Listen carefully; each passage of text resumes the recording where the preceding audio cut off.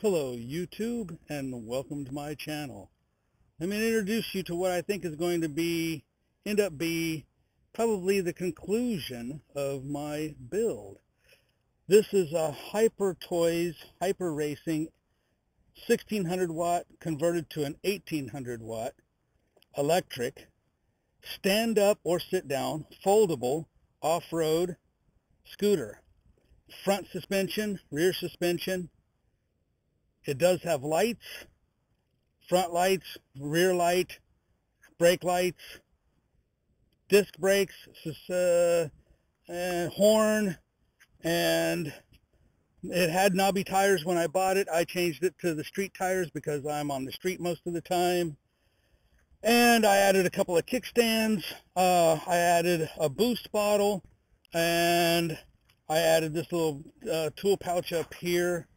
And then this water pouch here that holds my gloves. This is my speedometer up here. This is the tachometer and hour meter. This is the lean kit up here, which is basically a hose that runs down here to the boost bottle and tees off to go to the boost bottle and then to the bottom side of the intake carburetor, intake manifold. I've added a 49cc two-stroke CAG motor. I think these originally came on the cheap Chinese ATVs and like pit bikes. It does have this jack shaft, which they call a transmission. It's supposed to be a chain drive. I converted it to belt drive with about these are 10-inch wheels, and that's probably a 10-inch V-belt drive. It does have disc brakes front and back, and I added a handle, and we will take it for a little test drive here. Oh, I did a lot of other modifications. This is a expansion chamber and silencer, and I just stuffed this silencer full of steel wool, quieted it down. I wrapped the exhaust in heat wrap. I disabled the fuel shutoff because it was always running out of gas. I put a 90-degree shutoff and a 90-degree fuel filter. This gas tank, and I'm running Motul at 25:1 with Rec 90 fuel. And I put carbon fiber reeds and jetted it properly so that it runs right. Here's another hour meter. Change the spark plug to the Denso spark plugs. You'll see some of that in the other right. And change this spark plug cap to the NGK cap instead of that leaking cheap Chinese. And that's about it. We will go for a ride. The sound is probably going to get a lot worse because I'm using a Bluetooth, and it also, I'm going to be wearing a enclosed helmet, so bear with me. As I put the helmet on, you get the helmet all strapped in, locked in, and let's see how my angle is going to be. My angle's pretty good. My angle's pretty good. I'm going to give it just a little bit better of an angle.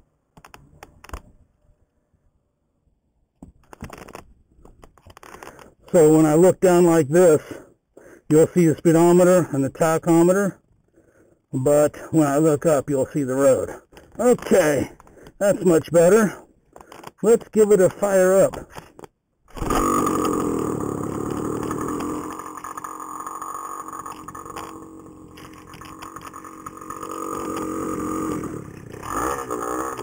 Let's turn on the electric.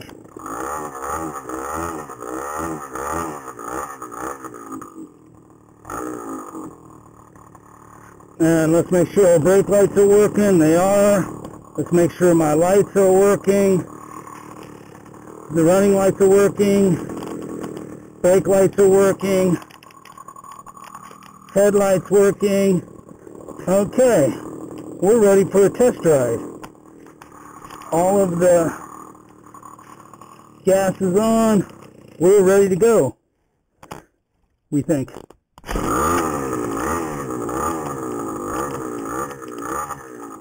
Okay, let's give this a try. It's still cold right now, but we will warm it up with a little bit of cruising. And that's about half throttle, 25 miles an hour. I'm going to stand up going over those speed bumps, because anything over about 25, you hit them at 30, 35, and you'll fly over them in this.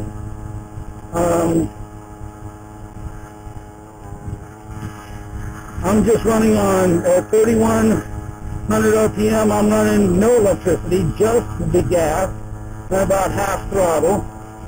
And we got a little incline right here, so we'll open up to about half throttle while we're still warming up the two-stroke. While we're warming up the two-stroke, now we got a downhill. And the speed bump at 25, those are just manageable at 25. Those are manageable. Okay. So, we're going to open her up. We should be warmed up by now. We're going to crack open a little bit and get her going. And here we go. Full throttle gas, full throttle electric. And we're going to start winding her out.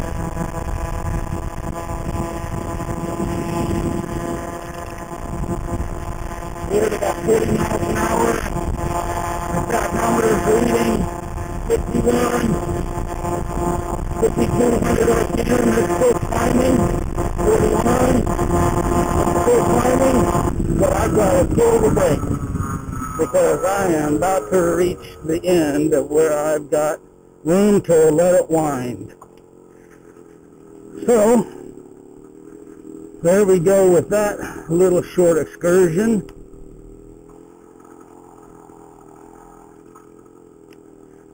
We're going to see if we can't, we're going to see if we can't go down the road here a little bit faster.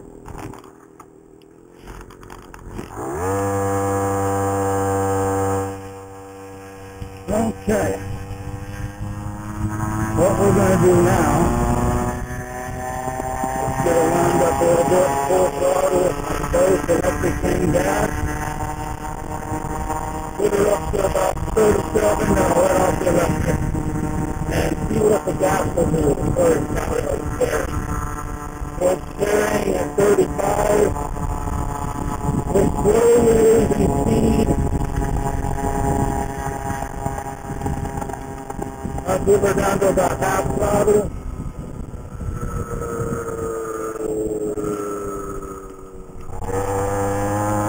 Okay, we're going to wind her up again.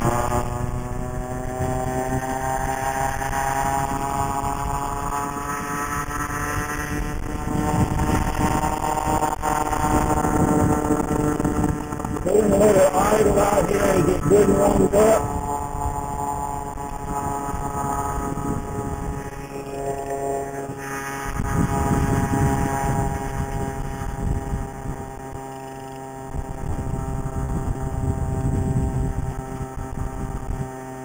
This is just a little cruise. I'm cruising at about half throttle. It looks like it's about 31 miles an hour. 3,800 RPM. I've got nobody behind me. I do have a stop sign. We're going to come to a stop. It idles at about 1,800. I still have nobody behind me, so we're going to wind her up a little bit. Up to about 4,500 RPM. I let off the electric to save it, although I probably don't need to save it. And I will see how we're going to do coming up to the intersection. I've got nobody behind me. You've got a section of road here. If I hang a right,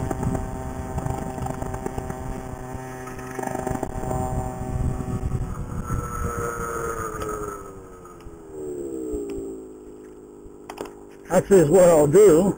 I'm going to take the old sidewalk here. I'm going to stand up.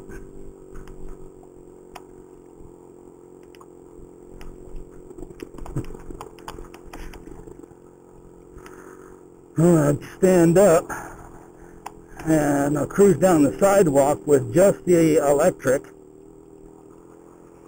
So I get down here to turnout. Give me a little more distance in the wind.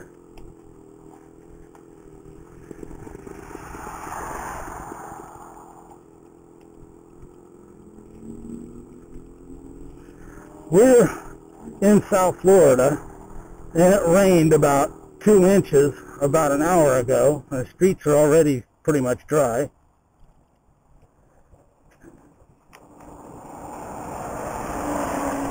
And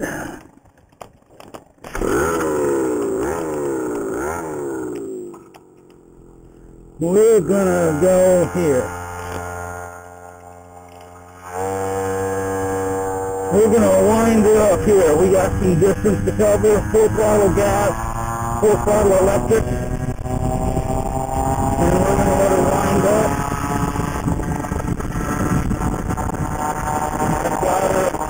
We're going against the wind, so this is going to be a little more difficult than normal. We just clean it quick, clean it out a little bit.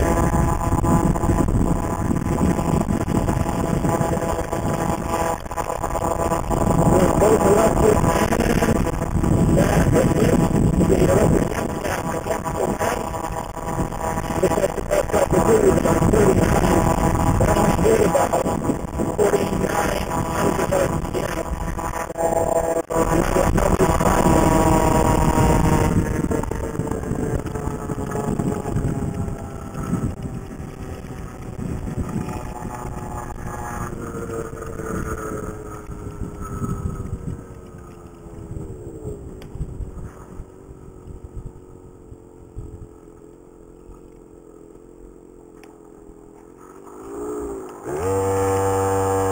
Now we're going to be going with the wind and a little downhill, so we'll hit both the gas and electric at full throttle. And we'll see what we got now. We already got 40 miles an hour. We got 42, 53, 400 RPM, 43 miles an hour, and you get the lean foot.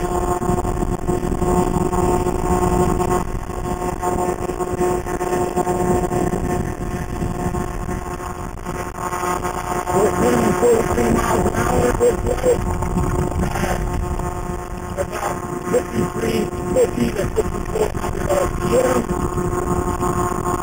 So that off the electric. I'm going to start winding down the gas. So there you have it. I got her up to 43 miles an hour.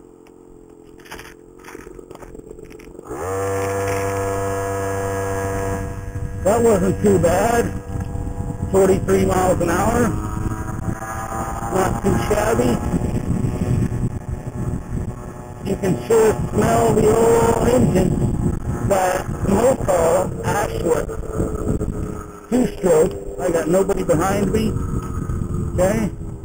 And we're going to go ahead and hit this. Full throttle gas, full throttle electric.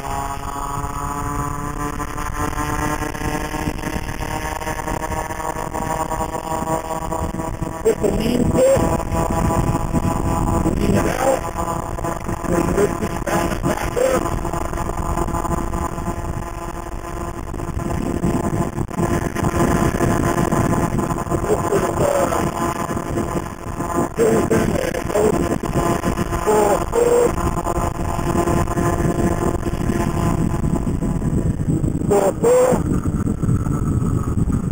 And when the disc brakes, it actually stops really good.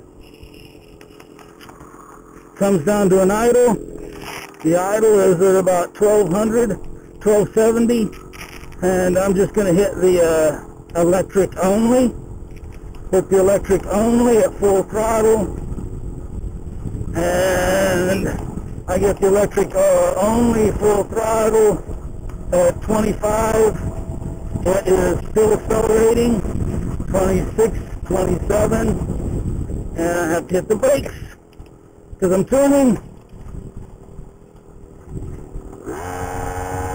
So that'll do it. It will actually hit 45 miles an hour. I've hit 45 miles an hour in at once. I did have a tailwind, and that tailwind really helped.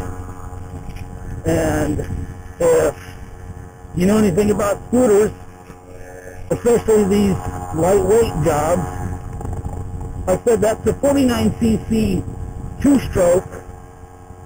That's basically what they use for weed eaters. So, I mean, that's basically what this is like a weed eater engine. So, just to give you a wrap up, that's the Hypertoyz 1800 watt electric off-road stand-up or sit-down scooter with a CAG 49cc two-stroke added to it with some modifications. By the way, I do have lights. You can see lights. You can see also I have a horn. I also have a kill switch for the two-stroke. And you can see right here, my top speed was 43 miles an hour. We went a distance of just a little over 5 miles. And it's a key switch for the electric part. You can kill that, and you see the battery indicator there.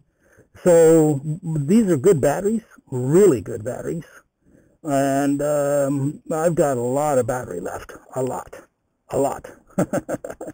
So, but it does go through a lot of battery and a lot of gas if you are at full throttle with both of them.